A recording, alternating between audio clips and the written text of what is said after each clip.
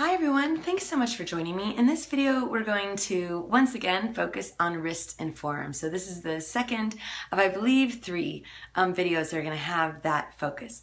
And this particular sequence, my students love, but don't love. Okay, so they love the results, but being in it is a little bit has some unpleasantness. So you got to find your threshold of what you can withstand, what you feel is the most effective. Okay, so we're going to be exploring different positions on our hands, okay, turning them in different ways. We're going to do one hand at a time. A lot of the time when I'm teaching, we do both simultaneously, and I offer the option to do one at a time.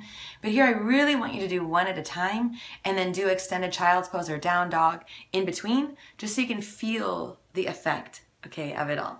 So we're just going to head on back, okay, onto the hands and knees. Feel free to put any kind of cushion underneath your knees to make it more comfortable. Okay, so the first thing is just noticing how it feels to have your hands in more of a neutral position. So the middle fingers, so first of all, the fingers are all spread out. The palms are connecting with the mat. The middle fingers are parallel, or the index fingers. For this, I am reaching my middle fingers to point directly toward the front edge of the mat. And then just getting a sense of how much you can unground, okay, the head of the arm bone shoulder joint, and how much it can, can it get into the shoulder joint, but maybe so much so that it's tensing the neck. And can you find that middle ground where the head of the arm bones feel snug, okay, or they can float in the joint without it being either extreme.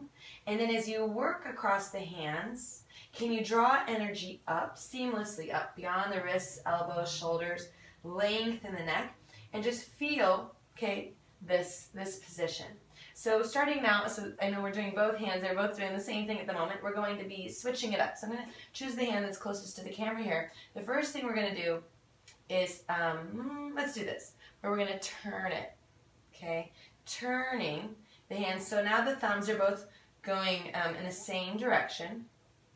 Okay, and it's a totally different kind of stretch. So for some people, okay, as you're trying to send your fingers, so you're pointing your fingers toward your knee, for some people their hand is not going to fully get flat, okay, on the mat. They're going to be kind of feeling stuck.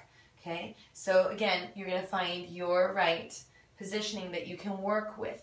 Okay, is it possible to get the palms flat, flush with the mat, and not lose connection head of the arm bone shoulder joint? It's a huge stretch for the underside of the arm. Are you still breathing? Right, so these are the questions I'm constantly asking while in class, and we would be here for some amount of time. I try to, I can feel the energy of the class, okay, of the room, and go, okay, how much longer can we be in this? How much longer can I get away with us being in this position before they want to kill me? Okay, so I might be meeting that point right now. Just one more breath. Really try to find space in the shoulders, length in the spine. Just for someone who isn't receiving, there's no challenge to this, you're able to straighten your arm. You could keep the palm flat and intentionally bend your elbow toward your knee and shift your torso forward. Okay, so there are arm balances that start to go in that position. Okay, let's go ahead, release the hand.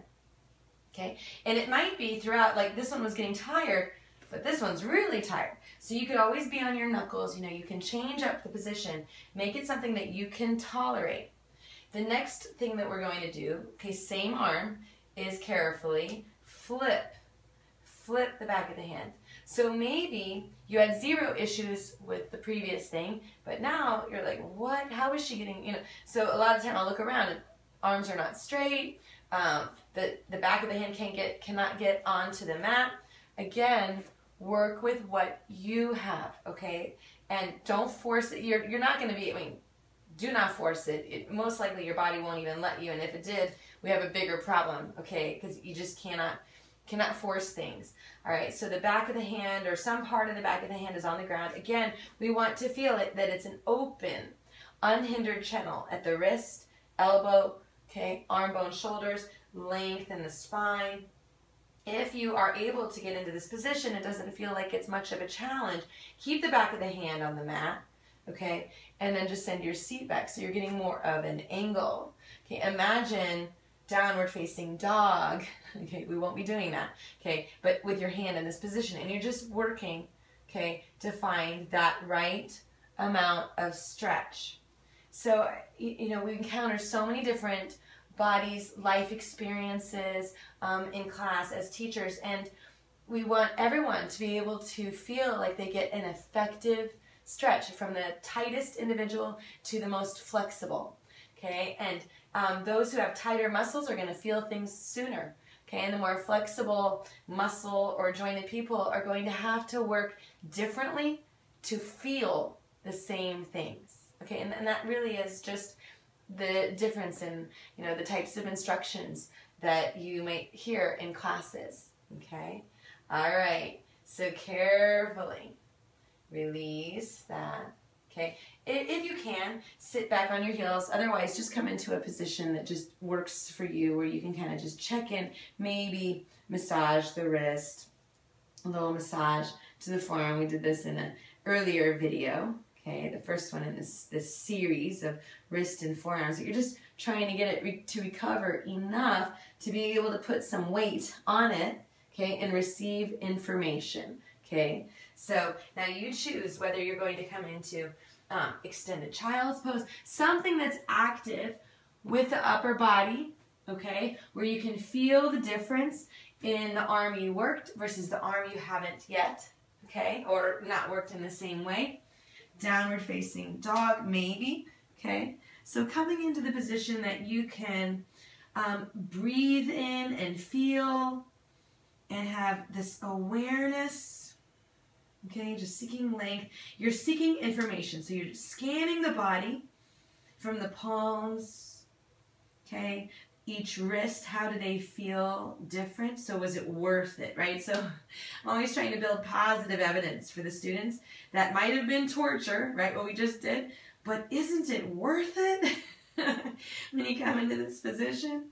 Okay, can you feel the positive result in the wrist, okay, the elbows, the shoulders, and more, that positive evidence is that it feels like a more open, receptive channel that you, and as you release this carefully, that you're going to get more out of your practice, more from your practice, okay, as you have this space, right? Okay, so we're going to do the other side. And I don't know that you have to do it in any particular order. I'm going to go ahead and turn this way just so you can see. Now this one is probably tired, okay, the one we just did. So find a position that's not going to create tension, okay, on that side. And then align, okay, so I always like to go from when the joints aren't overly taxed, you know, so there's not a lot of weight in any joint in this position. You know, you might want extra cushion underneath the knees, but anyway, I like to explore the extremes, okay, to build awareness. So here, I'm ungrounded. Here, well, yeah, grounded, but with the potential for tension. So I want to engage and create a secure and comfortable environment, okay, for how the bones and joints connect. All right, so breathing, and then I'm going to turn this hand, okay, and just focusing on seamless channels. I'll turn every single thing into a back bend to my own detriment. So I have to watch that.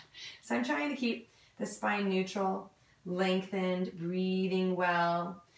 Your fingers might want to crinkle. Try to extend through the fingers. Keep breathing. We're going to try to spend the same amount of time on this side. Keep lengthening. So I'm trying to root across my palm, the fingers, and yet create, as much as there is weight on the hand, I'm trying to not allow all my energy to descend. I'm really trying to pull it up, you know, that upward flow of energy and then in toward the midline. So all those same things, okay, over and over and over again, okay, and then from the center line, extending out, okay, so lengthen, several more smooth, deep breaths. Again, if you're not feeling challenged by this, You can keep the palm flush with the mat and intentionally bend the elbow, shifting your sternum forward. Keep breathing, keep lengthening. Breathing through the nose as much as you can. How about 2 more smooth, deep breaths? Keep lengthening all around your neck.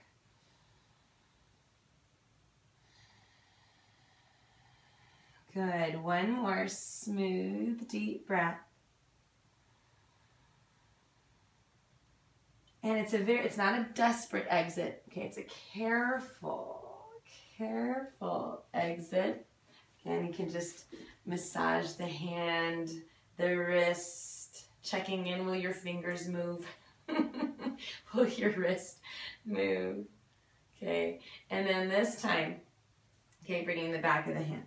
Like I said, you could absolutely do this with both hands simultaneously. Okay, so you don't have to do this every single time, one hand at a time, especially if you're trying to, squeeze in a yoga practice. You might not have the time to do one hand at a time. That being said, doing both at the same time might be too intense, okay? So you just, again, you make the practice work for you, okay? Where you're really reaping the benefits, the rewards here. Smooth, deep breaths. Again, okay, so you want the clear channels, feeling grounded, lengthening, and then if you're just you're not getting enough feedback, you can always shift your seat back and get more of an angle.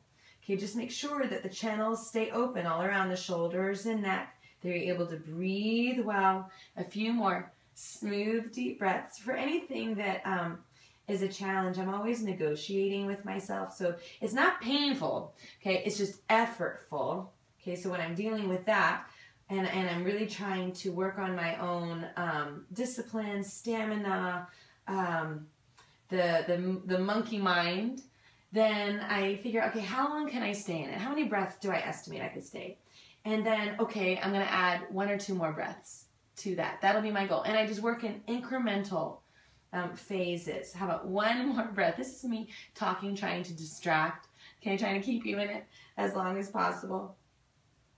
And then carefully release. And again, just check in, okay? So checking in here, okay, moving the fingers, moving at the wrists. It might feel like slowed down at first, okay? But then once you come into the position, so let's do it again. Either extended child's pose, down dog, something effortful, okay, where you can feel the impact to what you just did, okay? Feeling length and space. And hopefully now, okay, both arms feeling equally open. The shoulders, okay, nice channels from the arms to down the sides of the torso, okay? Feeling that length in the abs, the space all along the spine, the length across the neck. Maybe testing this out. How does plank feel? You might choose not to. That's okay. That's okay. We've done lots of work. Okay, all these, just checking it. Okay, so finding positions where you're familiar with them, and so you would be able to know, the difference, that what we've done, what has it made for you. So I hope that this was helpful and that you receive a lot of benefit. I'd love to hear from you. Have a wonderful day. Namaste.